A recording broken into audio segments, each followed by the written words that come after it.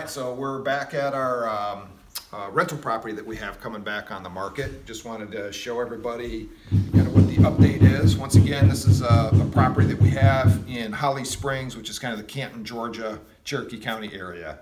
So 3-bedroom, 2 full and 2 half baths.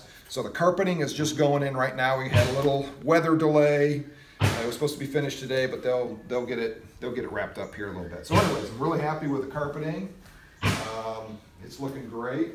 I had our painters come back and redo all the railings. Originally I didn't have that done, but I had them come back and paint these black with the white spindles, and they look really good. I don't know if you can kind of see over here. That made a big difference.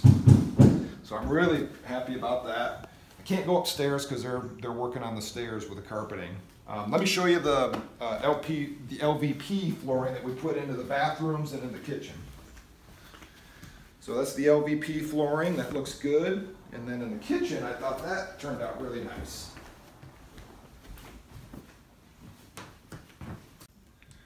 All right, and then we have the LVP flooring in the kitchen as well. And I'm really happy with how this turned out. So the color looks really good, and it matches the carpeting pretty good. I don't know, matches the cabinets okay.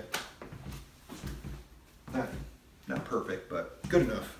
And then on the back deck, we're obviously in the middle of repairing this. We had all the dry rot replaced, these door frames.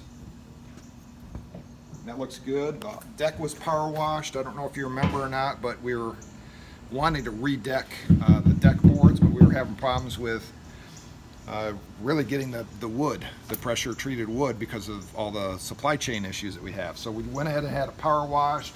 We're going to get it stained. We're just waiting for it to dry out. But even just having it power washed, it looks 100 times better.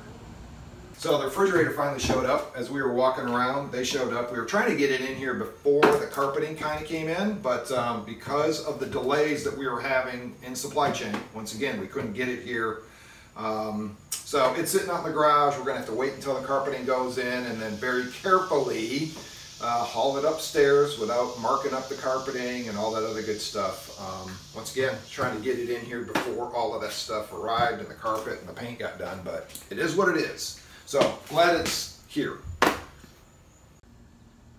So that's it for the updates as of right now. Just hopefully everybody's enjoying this, and we'll come back because we'll be doing a further update, hopefully when it's all finished up here later this week. But make sure you subscribe to the YouTube channel. If you enjoy it, give us a thumbs up if this was helpful, and thanks for tuning in and watching our little mini renovation on our rental property we have. Thanks.